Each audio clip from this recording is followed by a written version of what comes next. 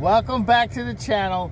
Day 22, homeless and confused, part whatever. So on this channel right now, we're doing all kinds of things, and right now we're documenting the journey of another part of the chapter of the book, y'all. So we are doing well, doing fine, making do with what we have with our time.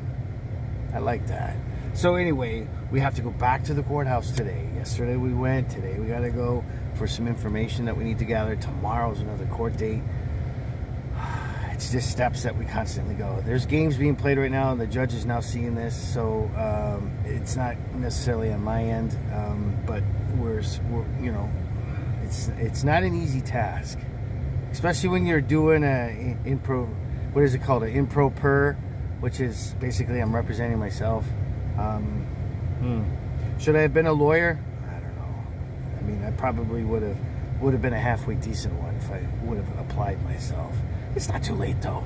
It's not too late. So if you're in a situation like this, where you're going through marital issues and accusations and things like that are being brought up, make sure at all times that you document everything that you think that could possibly be held against you in a court of law.